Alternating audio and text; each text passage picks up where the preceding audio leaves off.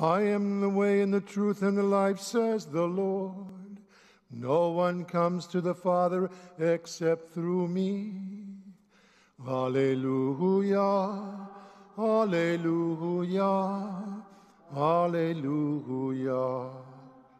The Lord be with you. A reading from the Holy Gospel according to St. Luke. The Lord said, "Woe to you who build the memorials of the prophets whom your fathers killed. Consequently, you bear witness and give consent to the deeds of your ancestors, for they killed them and you do the building. Therefore the wisdom of God said, I will send to them prophets and apostles. Some of them they will kill and persecute, in order that this generation might be charged with the blood of all the prophets shed since the foundation of the world, from the blood of Abel to the blood of Zechariah, who died between the altar and the temple building. Yes, I tell you, this generation will be charged with their blood. Woe to you, scholars of the law! You have taken away the key of knowledge. You yourselves did not enter, and you stopped those trying to enter." When Jesus left, the scribes and Pharisees began to act with hostility toward him and to interrogate him about many things, for they were plotting to catch him at something he might say.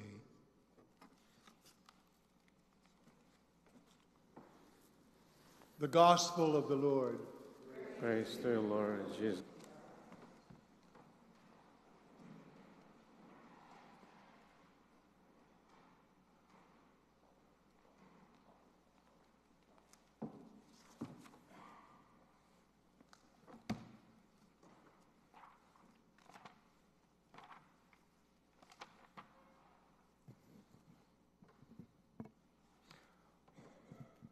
As Catholics, we confess that Jesus is truly the way, the truth, and the life.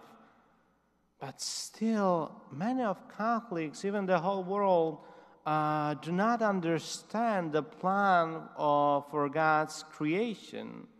We are not confident with our faith.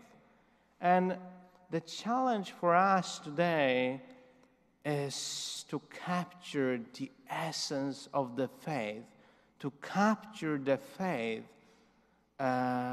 because as we can see in the gospel, we in the church, we have all those laws, we have all those teachings, the catechesis, theology, we have a lot of dogmas in the church, and we can be confused. But that's why we have the church. That's why we have magisterium, to be on the same page, because we as faithful, without the theological preparation, without studies, we can be lost in the church teaching. We can be lost in the church law, in the catechism, even when we are reading the Bible. And that's why we have the church. That's why we have the magisterium, the pope, the bishops, that we can understand and be on the same page. And even now we have a lot of confusion in the world and even among the church. That's why we have to pray to the Holy Spirit. And when Pope Benedict became a pope, he wrote the shortest letter when he started his pontificate, was God is love. And he summarized in the beautiful way the essence of our faith, that Jesus Christ is a love. And this is the simple statement, but we have to go deeper. And when we realize that he is the love, that he is the fullness of love, then we can be better to others. Then we can say that everything is sin, because he is love. When he is love for us, then the abortion is a grave sin for us. When he is love for us, the gossiping is a sin.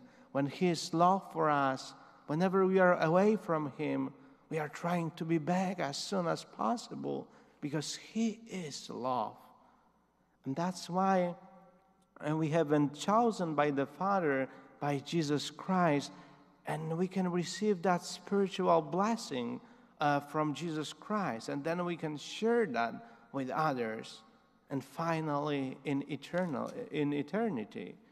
So God wants us to share in the holiness of our life. We have to be close to our Lord Jesus Christ. And sometimes we are rejecting Him by sin, by our own will. But that's why God sent our Lord Jesus Christ to be the free gift for us, to restore our life through His body and blood. And that's why only in the Eucharist we can find that strength and power. In the confession we can find the forgiveness of sins. We have all those tools because Jesus Christ is the one who delivered us from slavery, as He delivered the Hebrews from slavery in Egypt. So the words deliver means is handed over, and Jesus was handed over to us.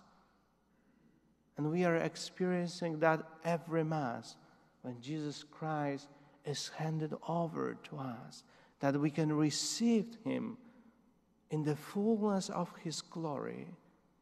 And that's why we need faith, because whenever we are approaching the communion, we need faith, because we have to proclaim Amen. This is true. When the priest is saying the body of Christ, our response is Amen, which is like, I truly believe that this is the Lord. I truly believe that this is His body. But then, when we truly believe, we have to go out and put faith into the action.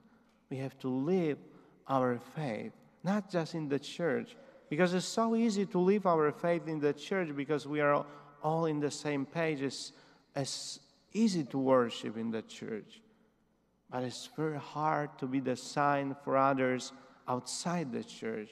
When the world, when the media, the Satan is trying to change our minds, they are trying to show us different truths. And then it's so hard to be opposite to the world. But this is our mission, and that's why we need Jesus Christ in our lives, in our hearts, to be strong in our faith. Amen.